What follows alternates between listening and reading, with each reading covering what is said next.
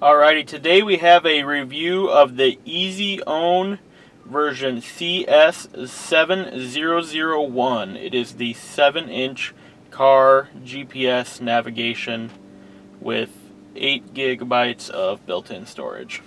So it was packaged very nicely. One reason that I liked this one was that it didn't have any branding on it at all, and it has a nice slim bezel. A few ports here on the side. This is the USB port for charging, and this one here is a memory card port, and then we got headphones up here. This says AV in on the back of it, but the port is blocked off, so this model must not have that. On the top we've got the power button. These little holes here are for the mount. Here we've got a stylus. I haven't taken this out yet.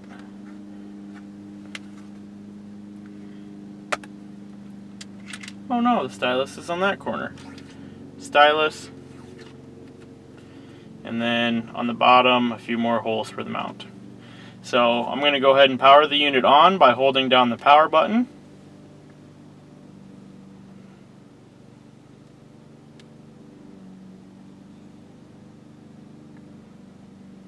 That's the brand, EasyOwn.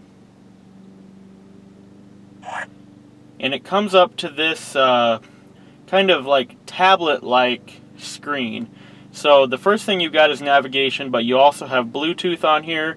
You can put music on here through that memory card slot, video, photos. You can keep your contacts, calculators, unit conversion, FM radio.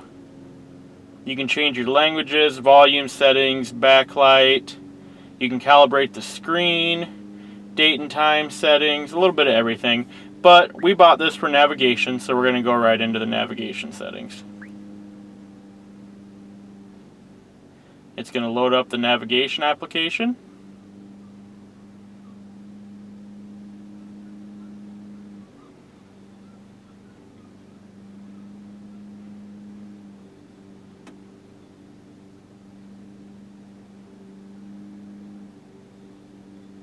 And there it is. So the first screen that we get is Find, Manage, and Settings. Let's go into our settings. Settings, Map Screen, Route Planning, Navigation, Sound, Regional Settings, and Warnings. We'll go into the Map Screen. 3D Settings, Color Profiles. I'm not going to get real deep into these settings. I just want to show how well this thing works. Route Planning, just like any other GPS, you want to do the fastest route possible. Navigation settings,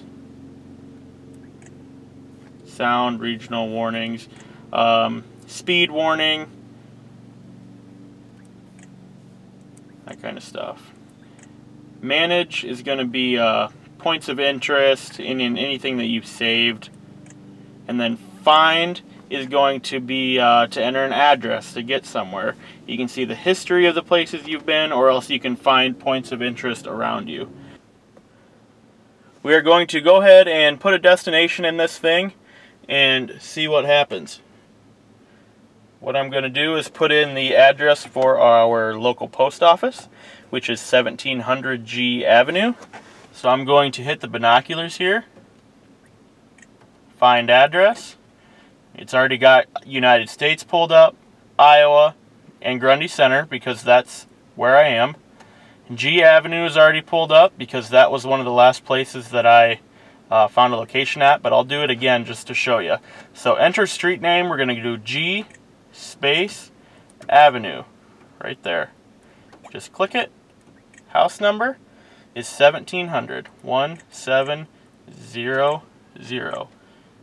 Done. There it is, pulls it up right away, doesn't even take time to think about it, and we're going to set as destination. Let's see if I can turn this guy up a little bit. Yes. So now you should be able to hear him a little better. Back to the map. Here we go.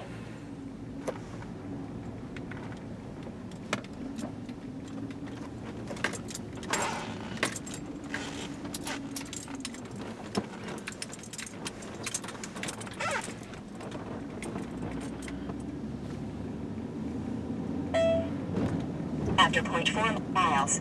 You will arrive at your destination. So I'm actually on a frontage road right now, but it thinks that I'm over here on the main highway.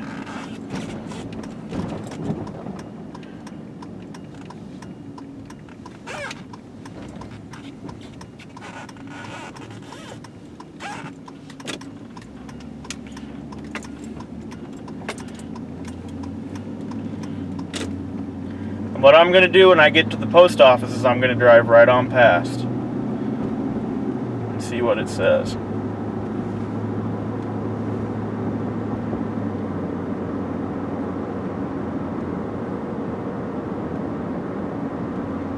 Got it coming up here pretty quick.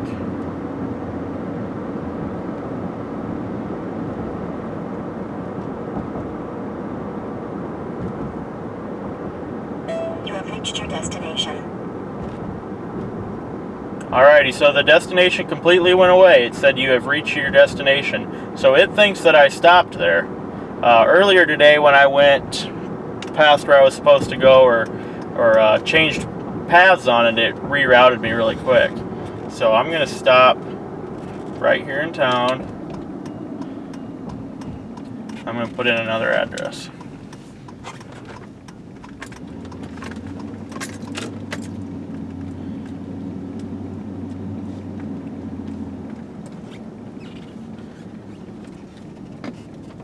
I'm going to stop right here and put in the address for our high school.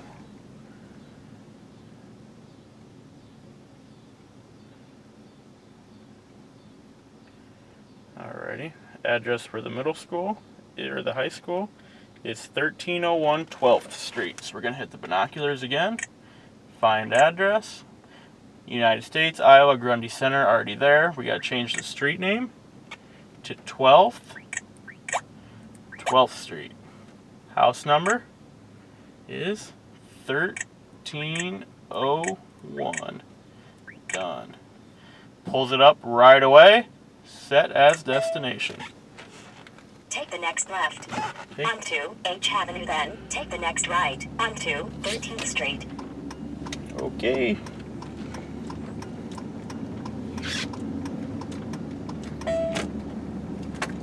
Take the next right onto 13th Street.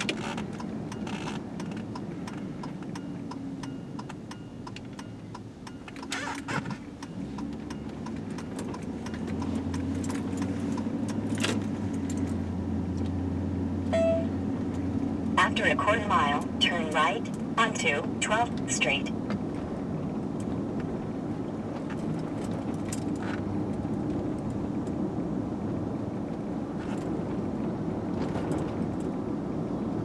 It does really well laying out all the streets that are around and it does a really good job of letting you know where you're supposed to turn and not just saying turn. It shows all the streets, so you know if there's one coming up and you're questioning if it's that one or not. 100 feet, turn right onto 12th Street. Then take the next left onto M Avenue. Yep, we'll take the next left, which is right here, M Avenue.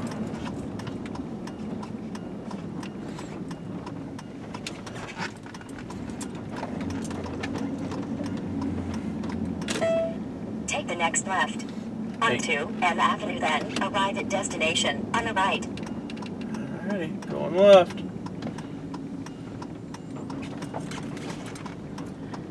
And we made it.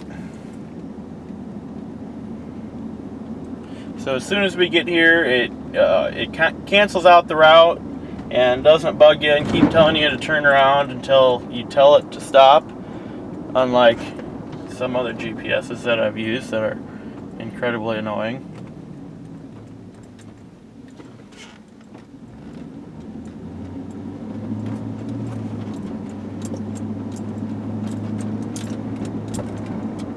Alrighty guys, that is going to do it for this video. I just knew that I was skeptical when I purchased this GPS.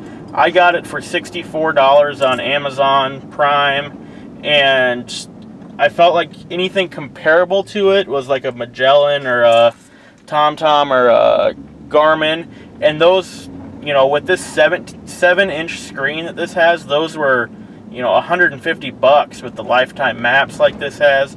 So I thought that I would give this one a try. If it was really all that bad, then I could return it.